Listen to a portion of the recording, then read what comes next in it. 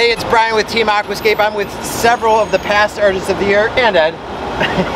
We're installing not just one of these, but 3 of these. I can't wait to show you what these collective minds come up with. You just hold on. We are going to build a pondless waterfall. The easiest way to learn something is to teach it. We are rocking and rolling on this pond. We appreciate you guys tuning in.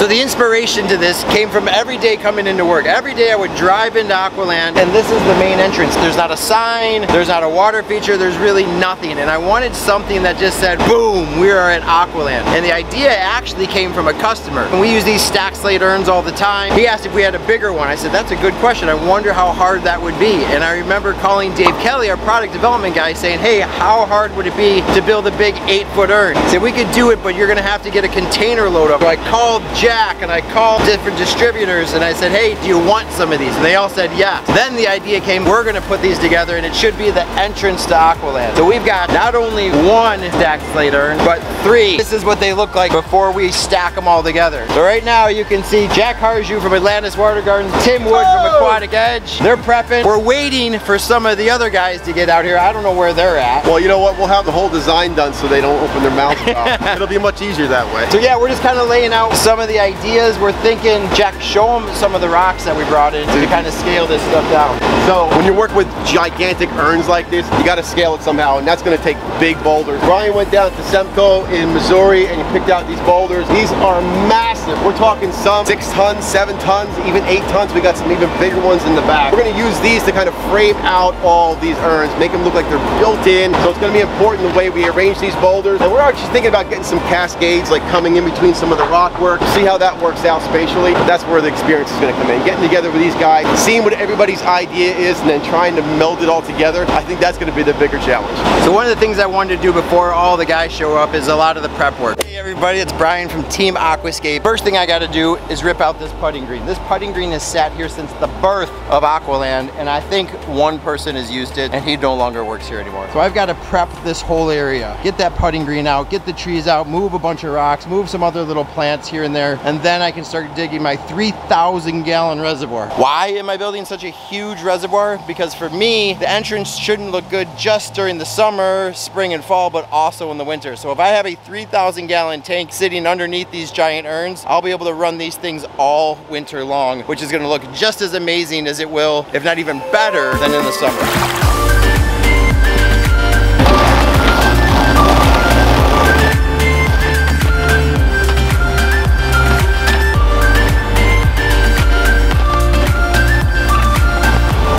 You're probably asking the same thing I am. What is that stuff? I knew they had put some kind of membrane in here to elevate this thing. I don't know if it was because of groundwater or what. They have these plastic grid-like pieces in here, but we're gonna just start plucking away at these things and getting them out.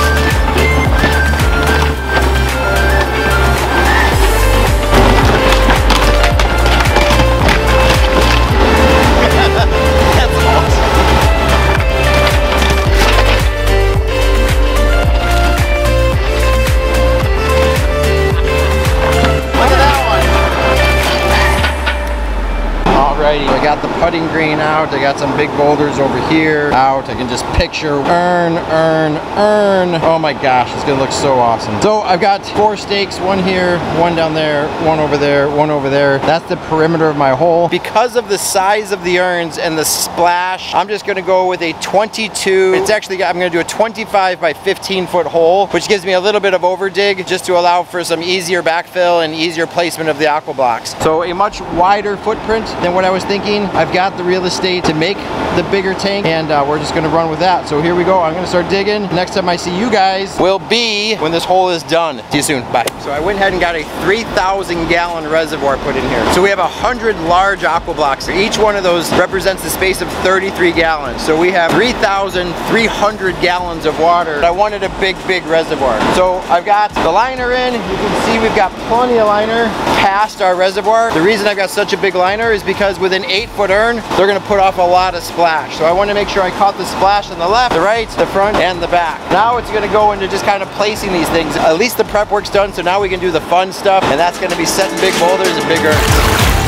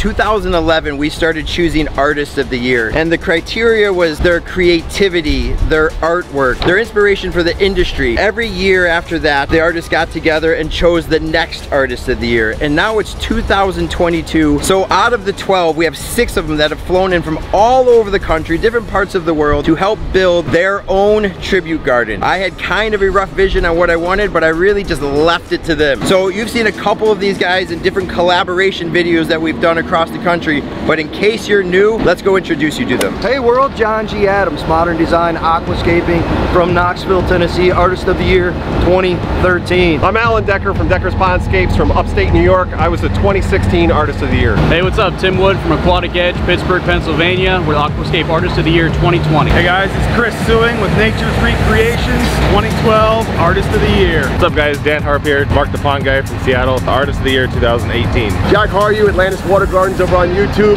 We're based out of Denville, New Jersey. In 2014, I was awarded Artist of the Year. So now that you got to meet them, you're probably wondering, why am I walking up to work with them? Because I haven't really done much up there at all. I've been so busy working on our aqua gardens. I really just had the opportunity to kind of give them my rough vision, and then 100% trusted in whatever they wanted to create with these giant stacked urns and huge boulders. So I'm excited to see where they've gotten to at this point. Hopefully you guys are just as excited I am. Let's go see.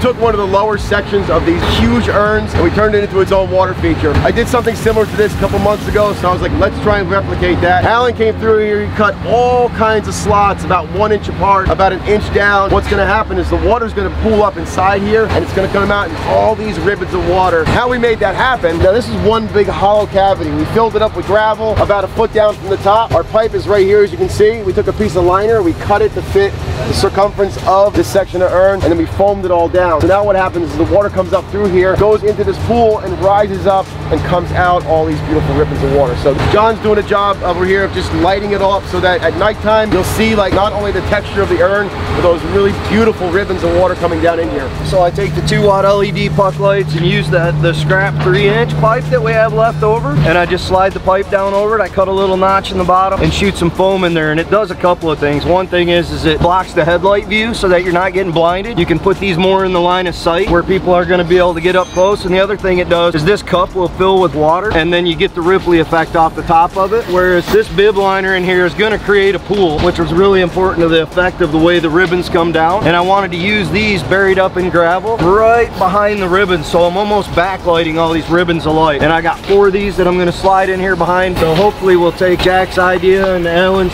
craftsmanship and put a little something fancy on it so that it's got that magic touch at the end.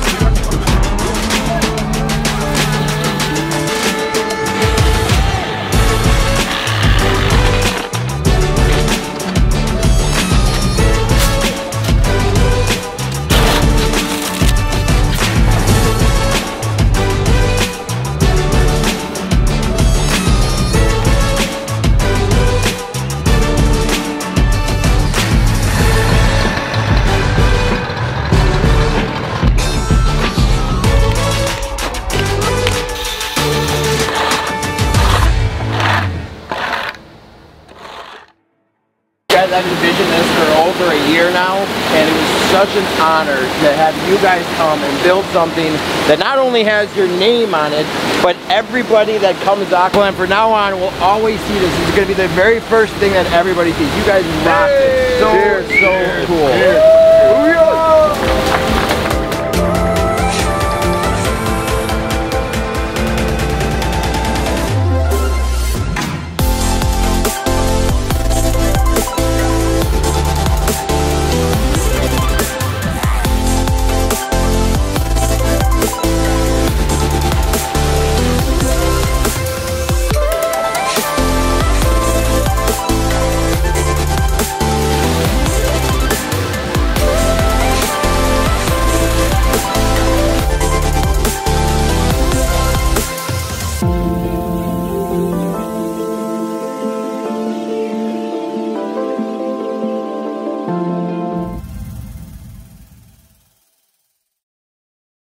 You guys, I've said it 100 times throughout the last couple days you've been here, but thank you so much. I've been thinking about this for over a year. It's 1,000 times better than what I pictured. It's so amazing. I would trust you guys to do anything ever for me.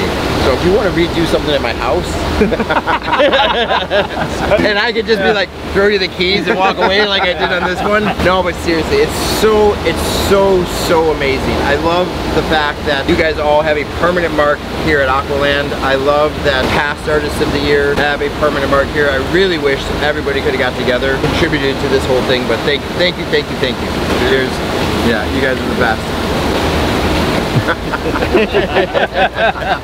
We really missed the mark on that one. What's your favorite part? My favorite part is the lower section of urn where it's raining water out. It looks like, when you're standing 80 feet away, it looks like a waterfall coming through the middle. This little real fall right in the middle. Yeah. It's the juxtaposition of all the craziness and the calm right there. Yeah, my favorite part is working with everybody here. Yeah. Because we don't get to do that often. We do have some fun, don't we? Yeah. Yeah, same thing. The two small falls, like the small one in the middle and the little creek in the corner, is perfect. I love just like the total picture of it. It's so large in scale. It's not a huge space at all, but the huge urns, the rocks that are up to 6-7 tons that we set in here, it is phenomenal. I love the There's feeling. like 50 tons of boulders sitting in a project with 3 urns. It's insane. Honestly, the most impressive part, even looking from afar, is that plaque. The fact that every time I pull in this driveway, I get to see my name on that plaque. That should drive anyone who's building water features to want to be one of the best, right? Talk about inspiration. I mean, Yeah. the feature alone, but that. Well, you guys, I don't know if you guys know this, but you guys inspire people not just in the US, but all over the world to make themselves better, right? And we're seeing that. We're seeing the expertise level raise and raise and raise. Considerably higher than it was 15, 10 years ago. Even 5 years ago. You're seeing some new guys with like huge growth spurts, learning way faster than we are. It's exciting to watch. There's some really good new stuff guys step up to levels that we worked 10, 12 years to get to, right? Yeah. And they have such an advantage watching like what we do on video and coming to these events. It's awesome because I think it's going to raise the entire industry to a point where everybody's creating amazing, incredible things. Yeah. Every year it gets harder, I think, to pick the next artist of the year. Yes. There are Oh my God, yeah. The pool is growing exponentially every single year because there's so many people doing great work. There's so much awesome work out there.